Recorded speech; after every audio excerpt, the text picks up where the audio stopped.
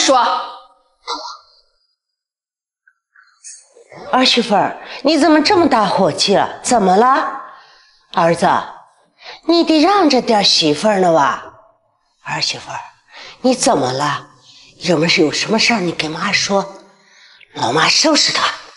妈，我们家那个老房子不是要拆迁了吗？我爸妈没有地方住，我寻思着呀，让我爸妈搬到咱们家来住。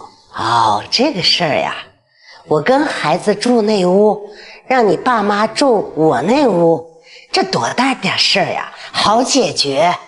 妈，我可不是这个意思，我的意思是让我爸妈搬过来住你那屋，反正你也是一个人，还不如回农村住，也落得一个清闲。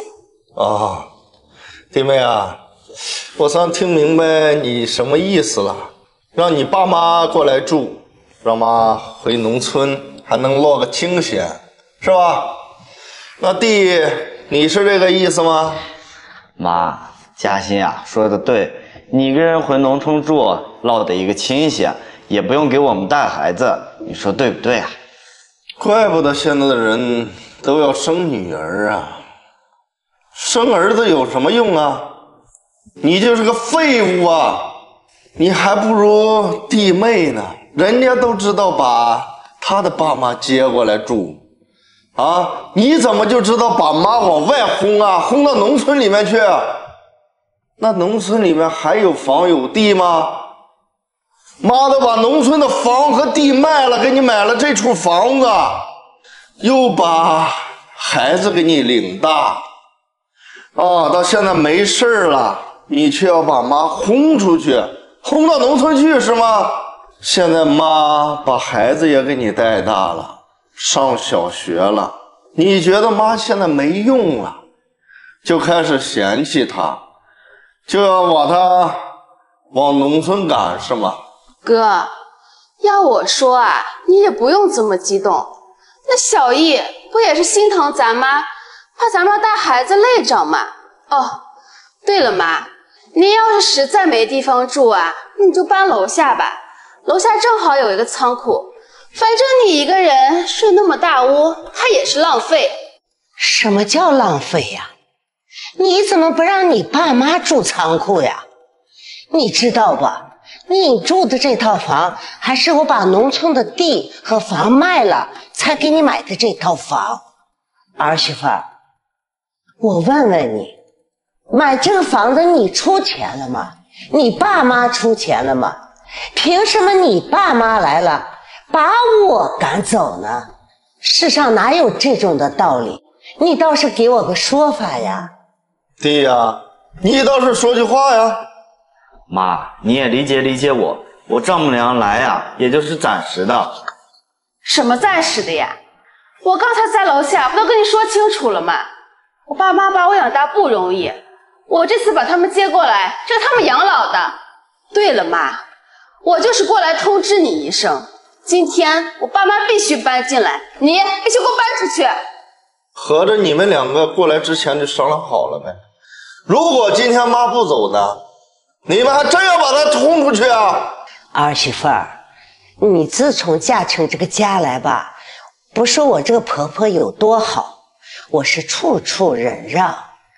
我是这么想的，家和万事兴，只要你们把日子过好呢，咱们大家就都好了。平时你闹个小脾气啊什么的，妈都能容忍。你毕竟是个孩子，你在你娘家呢也是个宝贝，我是这么想的。那你嫁到我们家呢，我们也不会让你受委屈。妈一直把你当亲闺女一样对待。自从你生了孩子以后呢，洗衣做饭带孩子都不是我在做吧，我也没让你干过什么吧。可是你今天触碰我的底线了，一个乞丐他还有个窝住呢。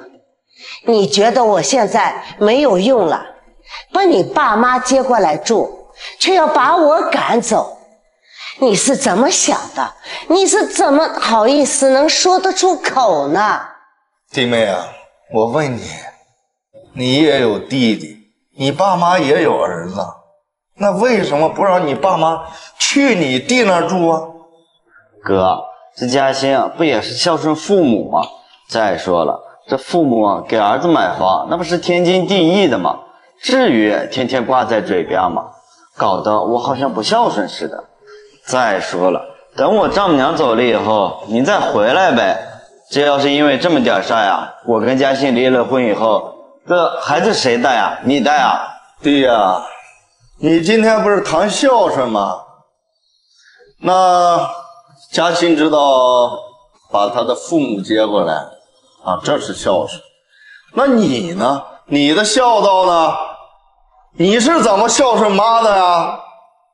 凭什么讲父母给儿子买房子就是应该的？那儿子跟父母养老，那不也是理所应当吗？